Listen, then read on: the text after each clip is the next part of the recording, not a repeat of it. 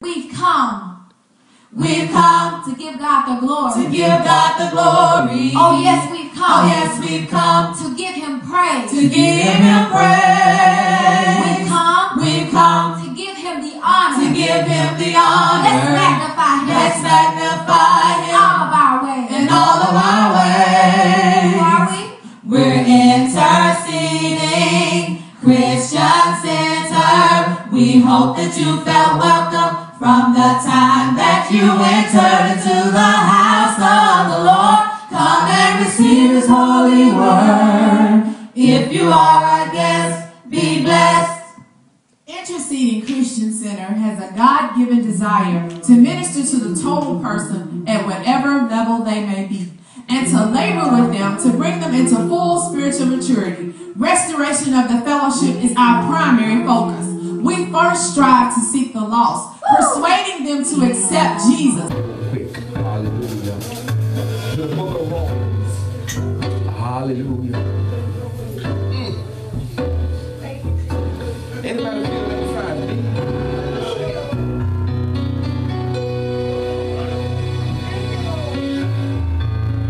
Romans chapter 5, if you would. Amen. Hallelujah. And journey with me a little bit on to verse 18, if you would. Amen. Hallelujah. Now, when I'm reading, it's going to be a little bit different, but I'm reading it from the Amplified Version to emphasize it. Amen. Amen. And the Word of God reads in Romans chapter 5, beginning at verse 18. And we're going to begin at Romans 5:18, but we're going to flip over to Romans 6 as well. So just be ready. Amen. Verse 18 in Romans chapter 5 says, so then as through one trespass, Adam sinned, there resulted condemnation for all men. Even so, through one act of righteousness, there resulted justification of life to all men. For just as through one man's disobedience, his failure to hear, his carelessness, the many were made sinners. So through the obedience of one man, the many will be made righteous and acceptable to God and brought into right standings with Him. But the law came to increase and expand the awareness of the trespasses by defining and unmasking. But where sin increased, God's remarkable, gracious gift of grace, His unmerited favor, has surpassed it and increased all the more. So that as sin reigned in death, so also grace would reign through righteousness, which brings eternal life through Jesus Christ our Lord. Flipping over to chapter 6, verse 1. What shall we say to all this? Should we continue in sin and practice sin as a habit so that God's gift of grace may increase and ever flow? Certainly not. How can we, the very ones who died to sin, continue to live in it any longer? Now let's skip down to verse 12 in Romans 6. Therefore, do not let sin reign in your mortal bodies, so that you obey its lust and passions. Do not go on offering members of your body to sin as instruments of wickedness, but offer yourselves to God in the decisive act as those alive, raised from the dead to a new life, and all your members, all your abilities sanctified, set apart as instruments of righteousness yielded to God. For sin will no longer be a master over you, since you are not under the law as slaves, but under unmerited grace as recipients of God's favor and mercy. And then one scripture found in Romans chapter 8. Let me read that. Verse 1. There is therefore now no condemnation to them which are in Christ Jesus, who walk not after the flesh, but after the Spirit. Amen. Let us pray. And Father, we bless and glorify your name for being God all by yourself, Lord God. We're praying right now, Lord God, as we delve into your word, Lord God, that the storehouse of knowledge be open to me, Lord God, that I'll be able to minister and that the ears of the people be attuned to your word, Lord God. Open up their hearts to receive your word, Lord God. In the name of Jesus, we bless and we glorify you for what it is that you've already done, Lord God, for the healing, for your release of power in this place today, Father God. We magnify you, oh God. Hallelujah. You are good and worthy to be praised. Bless right now. Use me as you see fit, Father God, for your work. In the matchless name of Jesus, we pray. Thank God. Amen. Amen. You may be seated in the house of the Lord. Amen. Bless God. Amen. Hallelujah. Amen. Elder Jones, I often say this. You guys don't believe I have childhood friends, or I had childhood friends, that I always have my nose stuck in a book or something, but I actually have a childhood friend who's sitting in the back there. Amen. Michael Bingham. Michael still, yeah, they know the name, amen. Still looking like he's 21, man. You need to stop it. Amen. To God be the glory, amen. Hallelujah. Amen. On this morning, I want to go back to basics.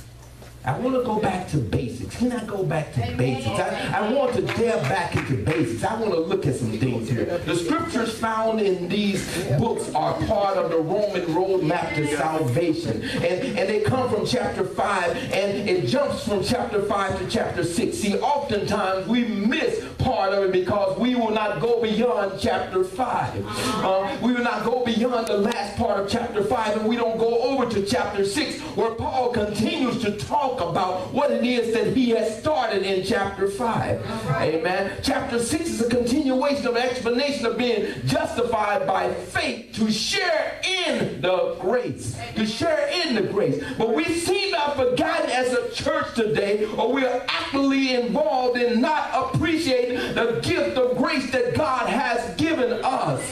We seem to have forgotten. In society today, we tend to oversimplify things. We tend to simplify everything to the point that it loses its value. We seem to do this. It's amazing. It's amazing. We get confused between tradition and commandments. Can I get an amen there? Or an ouch? Amen. Hallelujah. We seem to get confused between traditions and commandments, and we don't want to be caught up in tradition, but there are certain things that we do not want. There are commandments that we do not need to devalue to the point of being tradition. Hallelujah. I was talking to someone the other day. I was talking to my friend Apostle Tony Wilson, matter of fact, and he said, you know, my dad and I, Dad said, my dad, because his dad's an apostle, he said, well, the thing is that we don't do communion on first Sunday and stuff like that. And I was thinking about that. He said, yeah, because we don't even wear the collar and stuff like that on first Sunday. I'm like, amen, to God be the glory. Have absolutely no problem with that. But see, the problem in the church is that we want to get beyond just not wearing a collar, and we want to forget the commandment, which was to take and eat the bread and drink of the wall. Come on now, somebody. Somebody need to hear what I'm saying. Somebody is going to be blessed by this true word on today. But it's funny. It's human nature that once the mystery is known, the appeal is lessened. The appeal is lessened. We know the mystery, so therefore we not appealing the mystery. We don't want to adhere to the mystery anymore, or we don't want to give the mystery any credence that we used to give it anymore. As the appeal is gone, as the appeal for the things of God is gone, a contemptuous view replaces what was once adoration. What once carried mystic is now common. This is so true in human-to-human interactions, and the same is true in human-to-God interactions, human-to-divine interactions. Once we think we know God at a certain level, we seem to get so overly comfortable with what God is going to do, thinking that God is not going to break around and do something new. Oh, my God, my God. And this is so, especially when we talk about the grace of God. That's the most important attribute of God, amen? Because it's his grace that allowed him to command his love toward us when we were yet in sin. It was because of his grace. It was because of his grace. Far too many people take his grace for granted, and what they do is they cheapen the grace of God. They cheapen the grace of God. So on this morning, I want to open up your understanding and also warn you not to take God's grace for granted in a sermon titled Cheap Grace. Cheap grace. Hallelujah. We tend to forget the depth of God, his width, his height. We tend to forget the immeasurable nature of God Almighty, and we take his grace for granted. Oh, how we treat the things of God with contempt, with a sense of just common. And God commanded us in Leviticus 19:30, he spoke to Israel, saying, observe my Sabbaths and reverence for my sanctuary. He says to have this because I am the Lord.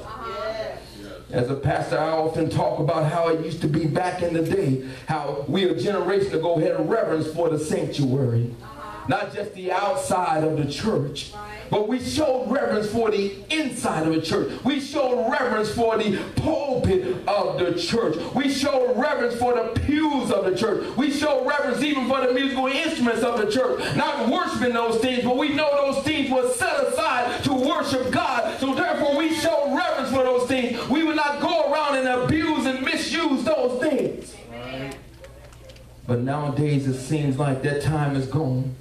There was even a time when the people of God were respected. Amen. People would not just misuse you and abuse you because they knew that you were tied into the higher source. Yeah. They knew that God had your back. So therefore, they were afraid to treat you just any kind of way. There was a time when we wouldn't even throw beer bottles on the church ground. And Lord knows I picked up a case 2 weeks ago.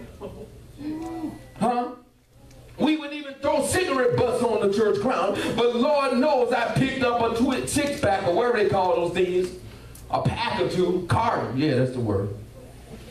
But nowadays the church is treated with such contempt that not only will they rob you in the parking lot, they'll come into the sanctuary in the middle of a service and rob you. They'll hold you up because they have so much contempt for the church. They have so much contempt. What was once unthinkable has been replaced by a mentality of devaluing or cheaply viewing the things of God, and even to the point of cheaply viewing God himself. Amen. We don't value the grace that God has given us. The thing about his grace is more than sufficient. Brother Paul be a witness to that. It's more than sufficient. But his grace is not ignorant. It's not ignorant. I was watching a video the other day. It was supposed to be a praise dance on this video. But the praise dancer was gyrating, butterflying, and cabbage patching and everything else. They were doing everything. They were dropping it like it was very hot. They were doing everything that they could in order to devalue, oh my God. And it's heart-rendering that in the body of Christ today, we have people who are so ignorant to the grace of God that they flaunt their liberties.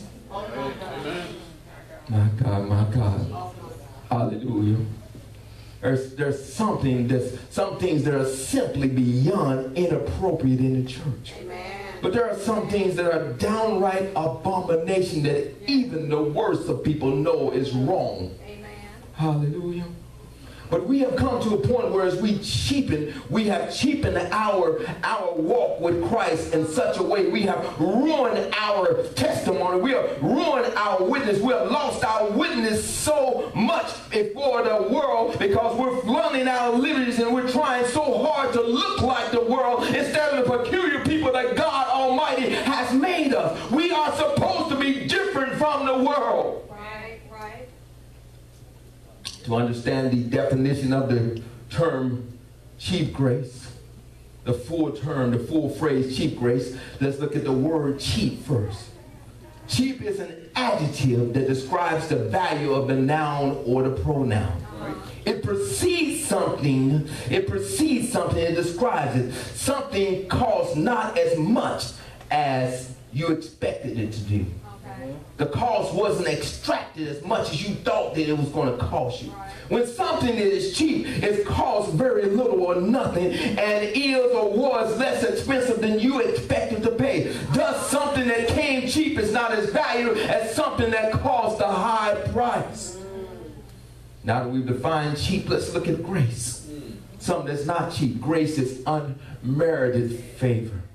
Favor to accept, which allows one to ask for forgiveness. If it was not for God's grace, you would not even have the inclination one day to say, Lord, I surrender. If it wasn't for the grace of God, hallelujah, you wouldn't dare do some of the things that you do in the house of the Lord or even at home, because you know that God is omnipotent, omnipresent, and he sees and knows all. The grace of God is abundant, it's abundant, it's abundant. And God has shown his love toward us through all mankind in all ages. That grace is what we stand on, and grace allowed the shedding of blood before forgiveness was even sought. So it's not hard to understand that his grace is amazing. It's not hard to understand when the songwriter, the captain, wrote this song saying, amazing grace, hallelujah, how sweet the sound that saved a wretch like me. I once was lost, but now I'm found. I was blind, but now see. It's not hard to understand where he was coming from being a captain on a slave ship to being a saint of the Most High God. It's not hard to understand that he appreciated the grace of God, and he understood how God could remove the stain of sin from your life. It took amazing grace to bring myself to the cross. Amen. And it took even more to bring some of you to the cross. Huh? But as amazing as that grace is, stretching as it is indicated in Romans 5, to cover a multitude of sins which occurred before the coming of Christ, and your sin before repentance, and even heartfelt repentance after you initially were born again. It's amazing that this grace is there. As amazing as this grace is, it is not supposed to be abounding to the point of you flaunting the grace, abusing the grace.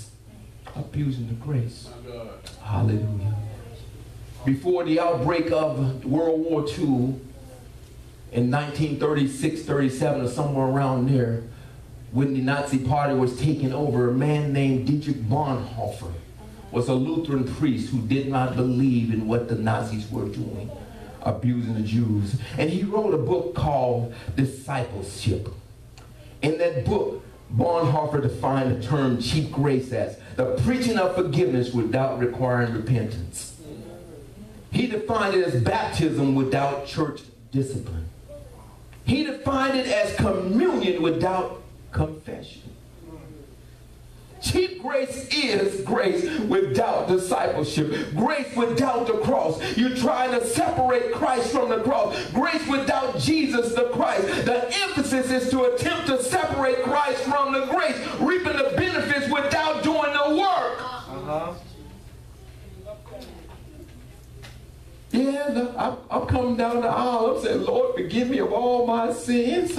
Oh, thank you, Lord. Thank you, Lord. And as soon as I walk out of here, I'm going to get my beer bottle, my wine bottle. I'm going out there and I'm going to fornicate and do everything that I think I'm big and bad enough to do. But I'm covered. I punched my ticket. I asked for forgiveness once. Oh, the emphasis is to attempt to separate Christ from the grace. Go ahead. This type of thinking promotes carnal Christianity. Yes, help us out. Huh? Carnal Christianity. The idea of carnality, or he or she is saved. And I know stories in the Bible where the demons bowed down and said, you are Christ. Yes. Yes. Oh, my God, my God. They think because they made a profession in Christ once that they are saved, even if there's no striving for obedience to the commands of Jesus to live a life separated, holy, and set apart. Yes. Hallelujah. It is the ideal that we can have Jesus as Savior, but not necessarily as Lord. Yeah. Oh, my God.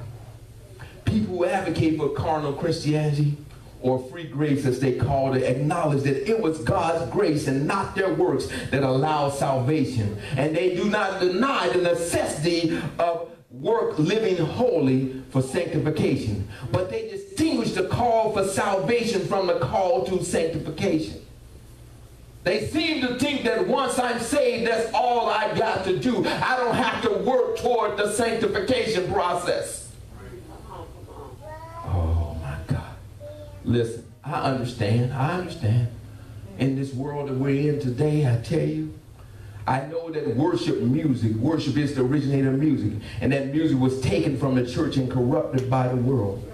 I also know that though we must bring these things back to the church, we need to know that the corruption must not return to it. Huh? Did you anybody ever notice the way the temple was set up? They had the outer court, they had the laver, which was the place where they washed their hands at. They had the holy place, then they had the holies of holies place. Don't you realize why it was set up that way? Because we were in the world, we were of the world, but God wanted us to come in and be cleansed at that place and go from level to level until we reach the place where we can grab a hold to the mercy seat of God Almighty. I mean, I tell you, I've been in places, and I know musicians, y'all know, and y'all can back me up. The singers and musicians can back me up. I've been in places where all of a sudden the musician will play a riff of Jungle Fever in there. All right. Now, look, I'm saved, but I do remember. Huh? They'll play a riff of Shake What You Got, Baby in the middle of worship music. They will play things that you know are an abomination. Huh? See, the thing is not the music, it's just the thing, the ideal that music is portraying does not need to be dragged back up into the church in an attempt to make holy what is unholy. Right. My God. There are some things that are not reverencing the things of God. Ezekiel 22, the Lord speaks to Israel, and he said, her priests have violated my law and have profaned mine holy things. They have put no difference between the holy and profane. Neither have they shown difference between the unclean and the clean, and have hid their eyes from my Sabbath, and I am profane among them. The priests of Israel, the chosen Levites, were not valuing the things of God. And since they didn't value the things of God, they were not teaching other people to value the things of God. Oh my God. You cannot take the things of God lightly when the word tells you clearly to teach your children my Sabbath. Teach your children that I am a holy God. I am a righteous God. Teach your children not to be bouncing off the pews, standing in chairs and all kinds of wild things while in the house of God. The priests didn't teach the flocks anything. They didn't teach them to value the things of God. They didn't teach them that things that were set apart for holy were set apart for holiness, not for unholy actions. In other words, the people of God were not being particular or peculiar. Too many of us are using the grace as a license to sin. I'm going to let that soak in like a good saturation for a barbecue. Brother Ray, and I'm going to let it saturate a little, just let it marinate a little bit. Amen. In other words, people say that the attitude is, okay, I'm going to do this because he will forgive me. I'm going to do this because I know I'm going to ask for forgiveness later. Huh? Whatever happened to the fact that you must have sincerity in order for the grace to be abounding? Yes, sir. A man once said, he said that, I love to sin. God loves to forgive. What a wonderful arrangement. My God. I saw a sign the other day on the Church of Christ over here on Missouri that said, sin would not be so attractive if its wages were instant. Amen. If you were paid back by God on a weekly basis, you were paid back by God on a bi-weekly basis, or you went to the mailbox on the first of the month and you got a check for your sin.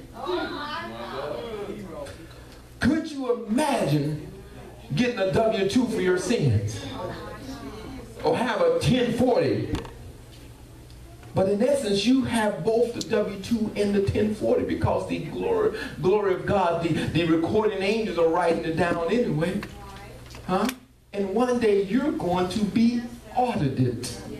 My God. One day he's going to call all these things into account. And he's going to ask you, why did you trample on my grace? You thought you had slipped in, but depart from me, for I know you're not. You played with me. You thought you was playing, but I'm not a fool. You cannot mock me. Don't you know who I am? Go on, goat.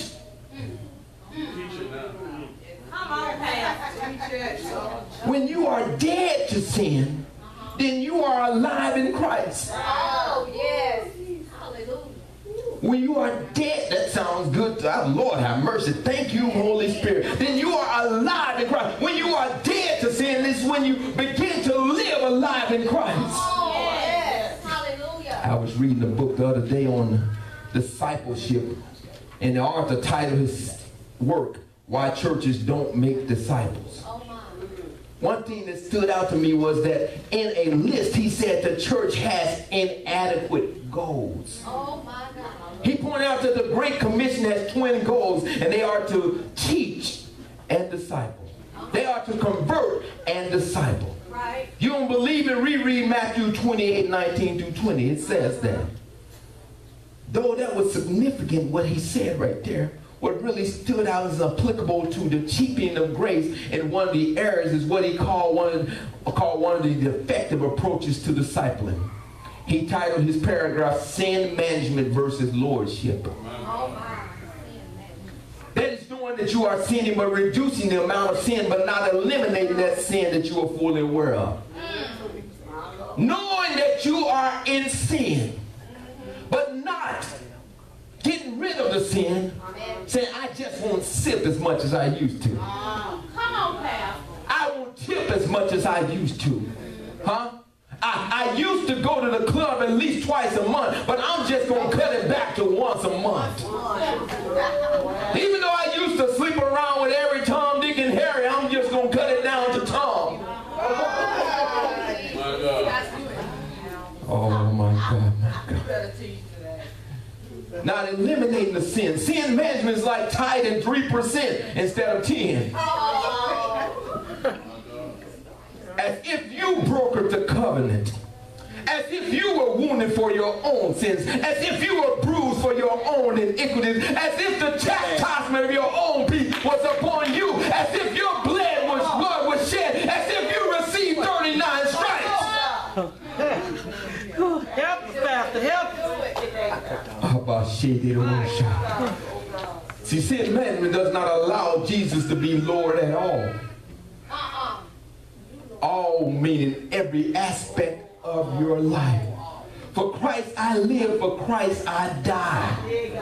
This is what he means by having a sold out life. It means that every thought that comes across your mind, you bring it into the subjection of Jesus Christ and him dying on the cross. Every thought that comes across your mind, you look it up and see, is this appealing to God? Is this going to edify my walk in Christ?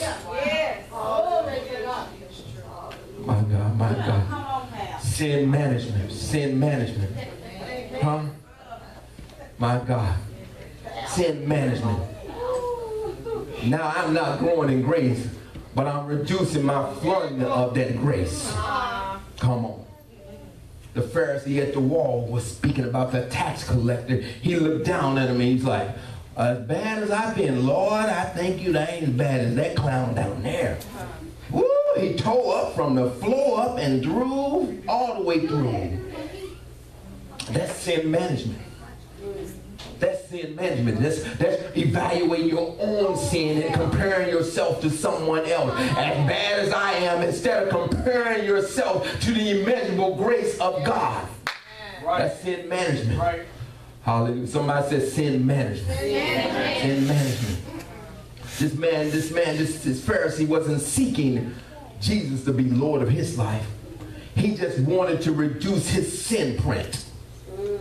Let it be known that God is not to be mocked. God sees see if you're trying to do sin management. God knows if you are doing what he has called you to do, or if you're trying to play him to the curb. Come on now. Huh? God knows when you are striving and when you are just reducing or managing the sin in your life. Parsing out just how much sin you are involved in while expecting the full measure of grace.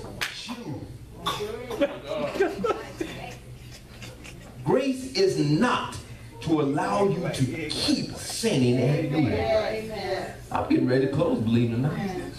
It is not meant for you to be able to flaunt your liberties before people. Matter of fact, there are some things that you ought to just take the stripe for and say, I just won't do it. Even though I know that it is not a sin, I'm going to just take the stripe and just won't do it because I don't want to cause nobody to fall.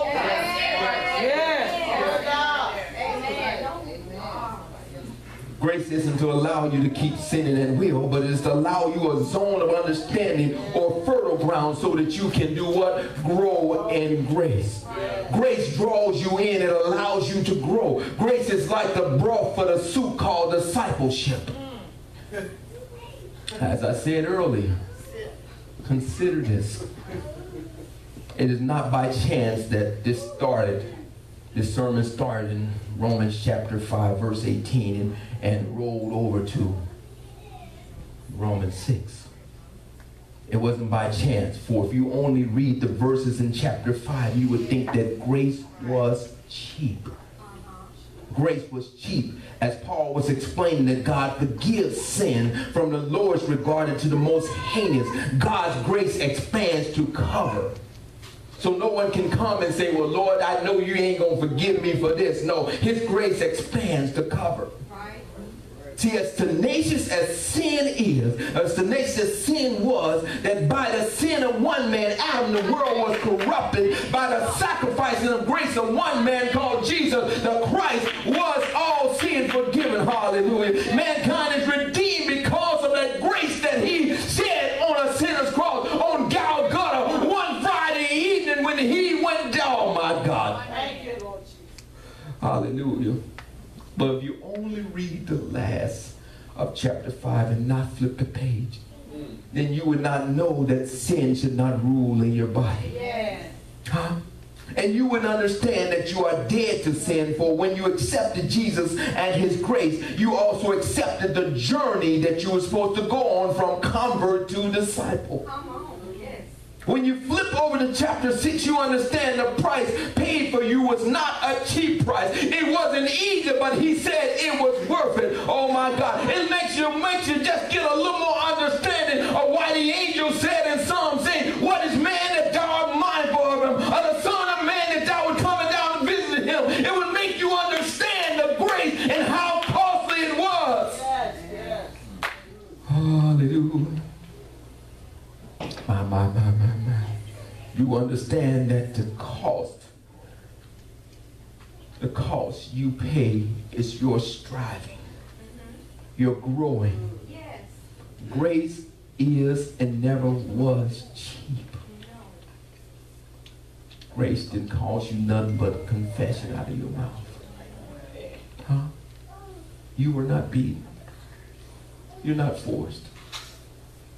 And here in America, we just have the worst outlook about it anyway. I mean, in places in Africa, people are dying so that they can call Jesus Lord. They are dying so that they can worship Jesus. In droves and hundreds of thousands of Africans are walking into the waters, renouncing Islam. They're renouncing, they're claiming Jesus as their Lord and Savior over there, but over here where we got it so easy, we are blunting the grace and making the grace cheap. All right. My God. Grace is not cheap. Turn to your neighbor and tell him grace isn't cheap. Grace ain't cheap. Turn to your other neighbor and tell him grace isn't cheap. Grace ain't cheap, y'all. See, I know this is a bitter word for some folks. It's okay. It's a bitter pill. It's a bitter pill to those who want to mix carnality into the mix. It's a bitter pill. It's a very bitter pill for some people to swallow. It is a bitter pill. I understand that. I do understand that. And it's a bitter field for those who want to use one scripture to justify their being carnal. One scripture, and then they're like, well, it said that I can do such and such. Oh. You got to understand the whole truth. You got to understand what it means to exegesis or exegesis of scripture. You've got to understand what it means. Grace was not cheap, so stop flaunting the grace of God. They often use Romans 8:1 saying, there is no condemnation for those in Christ Jesus, but they forget to say, who walk after. Oh, somebody help me finish that. There is no condemnation for those in Christ Jesus who do what? What you say? So you mean to tell me I cannot flaunt the grace of God? You mean to tell me that I cannot just do what I want to do when I want to do, giving God a black eye in the face? Oh my God, come on somebody. You don't know how many people don't bust hell wide open because of Christians flaunting their grace. My God, my God. They often use that. It's so true. Because all of the sin you willingly have done before accepting the Lord, all that had condemned you has been forgiven. But all you do from that point onward, you must ask for forgiveness of. The Bible says, for there's no good thing in the flesh. Huh? See, the call to salvation is more than just asking for forgiveness once. Oh, yeah. But the call to salvation is a call to repentance, and it's a call to holy living. Grace is free. It's free. It's free to us. The cost was paid one day 2,000 years ago. Approximately 2015, 16 years ago. The cost was paid on a hill far away. A place called a skull, a place called Golgotha, a place where the sins of all mankind were paid by our Lord and Savior Jesus Christ, a place where when he was lifted up, all sin was drawn unto him. And when all sin was drawn unto him, it was such a heinous sight that God Almighty closed his eyes, because Jesus said himself, he said, my God, why have you forsaken me? But God wasn't going to look upon a sin that was on his son who was being tortured for us. Oh my God, my God. With every lash leading to the cross, a sickness was healed. Huh? You got a sickness, go on, take that lash. With every lash leading to the cross, sickness was healed. With one lash, diabetes was healed. With one lash, HIV was healed. With one lash, oh my God, hallelujah, cancer was healed. With one lash, hallelujah. With every lash, with every wound, none of our iniquity was taken off of you and put on him. Yeah. When he was lifted from the cross, he sent grace. He forgave those who even put him there. Can you imagine? He said, look down and said, forgive them, Father, for they know not what they do. They were being used for a purpose, but while in the midst of his pain, he had enough compassion, enough awareness of what he was doing, of his purpose, that he looked down and said, Father, forgive them, for they know not what they do. Hallelujah. In the same token, he's standing making, hallelujah, intercession for you, saying, Father, forgive them, for they know not they do. And each and every time that you cry out and say, Lord, forgive me of my sins, he shows his nail-scarred hands and says, Father, forgive them, I paid the price. Yes. Hallelujah. Oh, hallelujah. Hallelujah. Grace is the opportunity to be forgiven and to live in glory that was afforded us. Stand on your feet, John. Hallelujah. Hallelujah. Grace wasn't cheap. The grace that we so easily flaunt. I often say this, and it's so true. That's why I'm going to say it, because I'm going to say it until everybody get it, and then I'm going to say it again. When you're cheating even on your income taxes, you flaunt the grace. My God. I'm going to write this Alpo off of Fido. He's one of my children. You're flaunting the grace of God. You're flaunting it. Huh.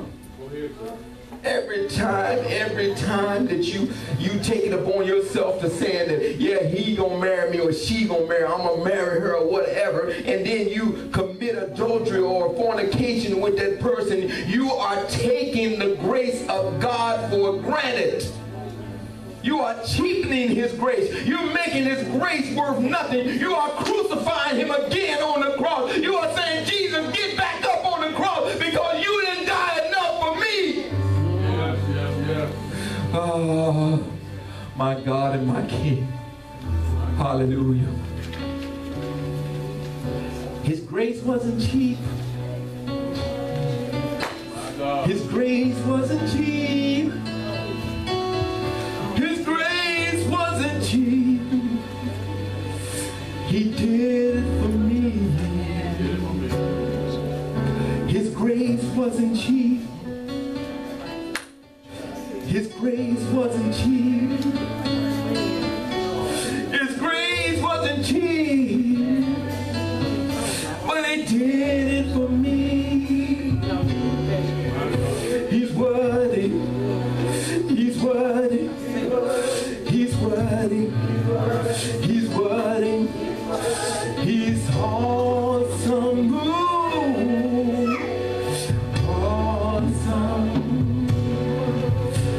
Praise him. I praise him. I praise him. I praise him. He's Lord. He's awesome, awesome. Hallelujah. Let us pray. And Father, we bless your name. We glorify your name. Lord God, we pray that this word got into someone's heart and they understand, Lord God, the price that Jesus paid on the cross. They would not take this for granted, Father God. They would not cheapen the grace of Christ. But their hearts and minds, Lord God, will be stayed upon doing the right thing, Father God. That their witness not be tarnished by living and flaunting their liberties. Now we bless you, we glorify your name for your grace, oh Father. We bless you and glorify your name for your mercy, your goodness, your kindness. In the name of Jesus. Hallelujah. Glory, glory. Hallelujah. Hallelujah. His grace wasn't cheap. Hallelujah. He did it for me. Hallelujah. Flood the altar, everybody flood the altar, everybody just flood the altar, hallelujah, because we got some repenting, we got to put some things back into perspective, hallelujah. No matter if you were the Pope, you have done something to flaunt the grace of God. Now it's a time for you to come forward and repent right now, hallelujah. Everybody flood the altar, hallelujah. Hallelujah. Hallelujah. Glory, glory, glory. His grace wasn't cheap. His grace wasn't cheap. He did it for me. His grace wasn't cheap. His grace wasn't cheap. His grace wasn't cheap. His grace wasn't cheap. His grace wasn't cheap. He did it for me. Hallelujah. And Father, we bless and glorify your name for every soul, Lord. Lift up your hands, all you children. Lift up your hands and worship him. Hallelujah. Hallelujah. Worship him. His grace wasn't cheap. His grace wasn't cheap. He paid a price. Hallelujah. He paid a price. Glory, glory, glory, glory. Mama, don't take out.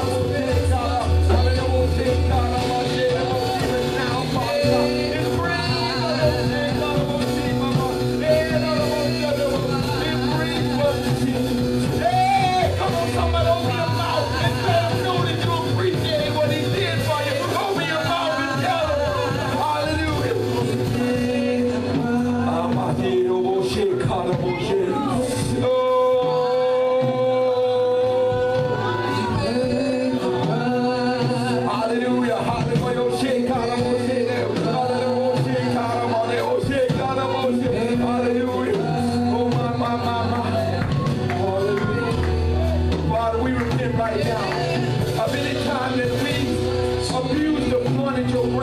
Father God. Anytime, Lord God, that we brought shame to your name, Father God. Anytime when we missed an opportunity to witness Christ to someone, we repent of right now in the name of Jesus. Now we bless you, we glorify you, we honor you, oh God.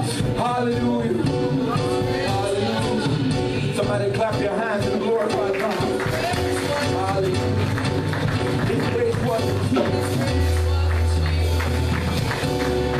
There's anyone here who don't know Jesus as Lord and Savior, or if you want prayer for any other reason, stay up here. Everyone else who don't want prayer, just don't go back to your seat. But anyone who doesn't know Jesus as the Lord and Savior, if you want prayer for something else, bless God. Amen. Hallelujah. Hallelujah. Even now, even now, even now, even now.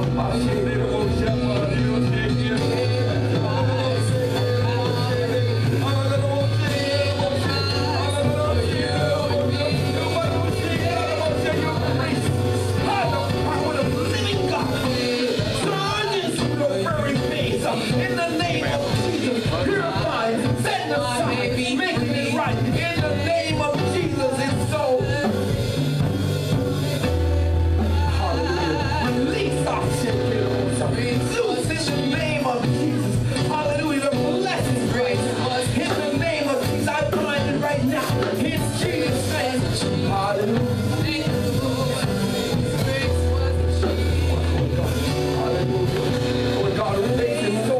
Challenges, Lord God. So many misunderstandings, Lord God. We ask right now, Lord God, you continue to give us the strength, Lord God, to stand in the face, Lord God, of all the challenges that come before us. We bless and glorify your name, Lord God. And Lord God, we sanctify and set aside for your work, Lord God. In the name of Jesus.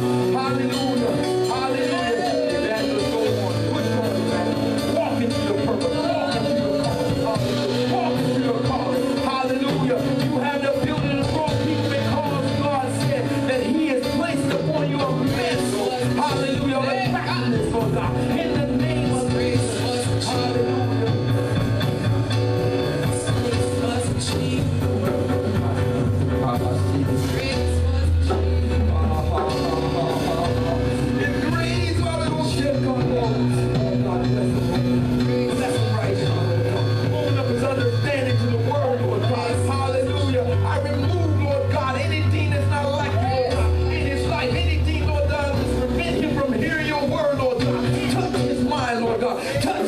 Lord God, in the name of Jesus.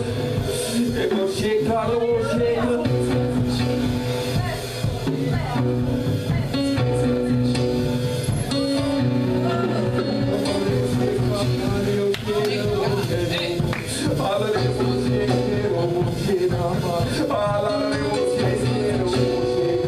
Right now, Lord, right now, Lord, right now, Lord, more of your purpose, Lord God, released into our life right now in the name of Jesus. We thank you, Lord God, hallelujah, for her coming out, Lord God, of so many things that the enemy tried to throw at her, Lord God. Lord God, we thank you for letting her go, Lord God. It was just a trial, it was just a test, it was just a situation, Lord God, in which she was strengthened, Lord God, in which her mind, Lord God, was tested and tried. But you, God, proved yourself strong in her life, Lord God. You, oh God, Lord God, oh my. Baby, he said because of your obedience, hallelujah. It's your obedience, it's your obedience that allowed him to pull you out. I pray that you enjoyed the word today and that it touches you within a deep place in your heart and it will spark a change that should come about in your life.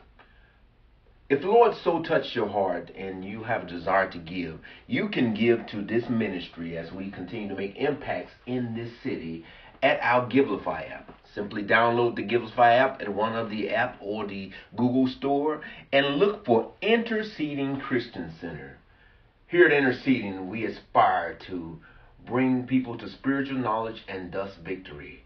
God bless you.